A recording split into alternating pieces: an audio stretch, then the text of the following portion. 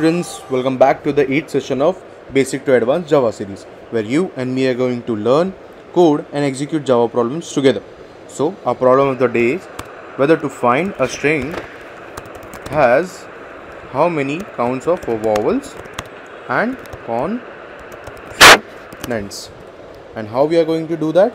We are going to iterate each alphabets of a string.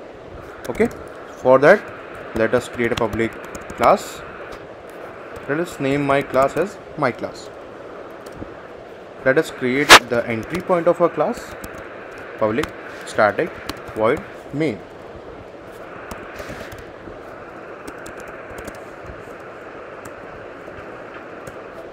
Now students, let us take a string, and our string can be automation.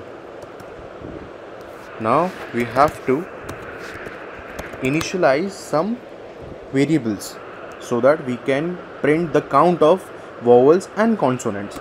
So let us initialize this to 0 and consonants to 0. Now the main logic of our code begins. How are we going to iterate in a string? We are going to use a for loop, but here we are going to use character method because we are not iterating over an integer, we are iterating over alphabets. Character, it will check str dot, here at each iterations our C will be the alphabet. Okay, so str dot to, this is very important students, because we are iterating over a string, but we have to create that string into an character array so that we can iterate over it. Okay students, so now we have to create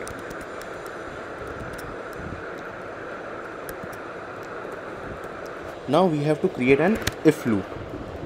If loop will check if our character is a vowel or consonant or not, and for that we can check A, E, I, O, U. A, E, I, O is vowel students, you all know that. It will check is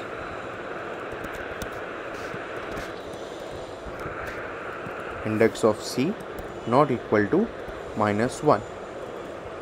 I'll tell you why are we using this line of code. This logic here, I'll tell you.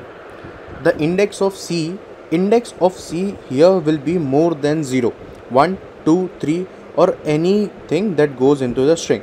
It will be always be more than 0. So this line here will check if our character C is in A, E, I, O, U or not. If it does, it will return the index of C. Okay students, it will return the index of C if our C is A, E, I or O or U or not. If our C is not in this string A, E, I or O, U, if C is not equal to this, it will return the index as -1. And this, the whole line of code tells us is, if the index of C is not equal to -1, then it is a vowel, which means we have to increase the count of our vowel. It will iterate over the each iterations. It will check if our C is in A, E, I or O or U or not. If it does, then the character is vowel, and if it not, then we have to use an else loop. And what are we going to check in else loop? I'll tell you.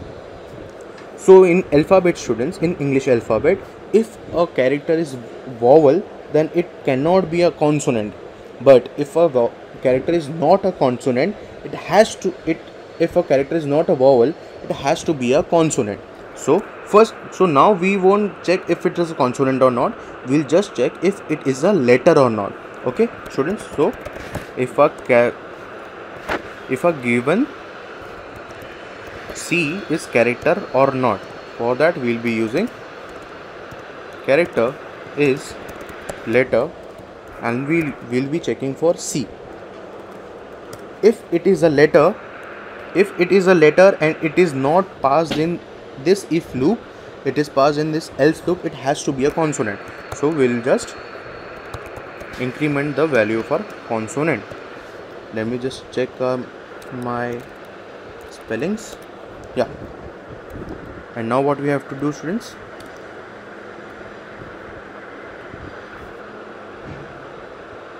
We just have to print our. So now what we have to do, students, we just have to print this in a very beautiful manner. Then what we will do? Print ln. First we'll be writing vowels equal to plus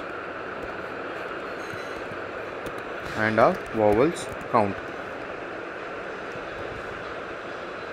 Then bracket, then consonants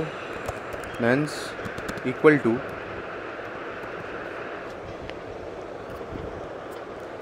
and consonants. Let us run our code, students.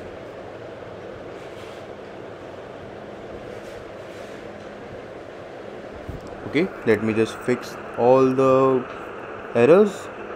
There was a minor mistake with the compiler, students. So for this,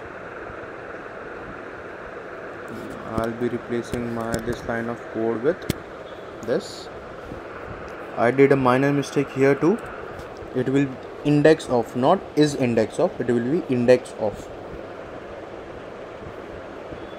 Voila, the value of our vowels is 6 and consonant is 4. Let us check. A is vowel, U is vowel, T is a consonant, then O is a vowel, M is a consonant, then A is a vowel again, then T is a consonant, then I is a vowel, O is a vowel, and N is a consonant. How many vowels? 6. And how many consonants? 4.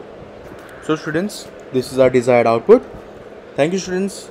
Keep practicing, students. Keep learning. Signing off.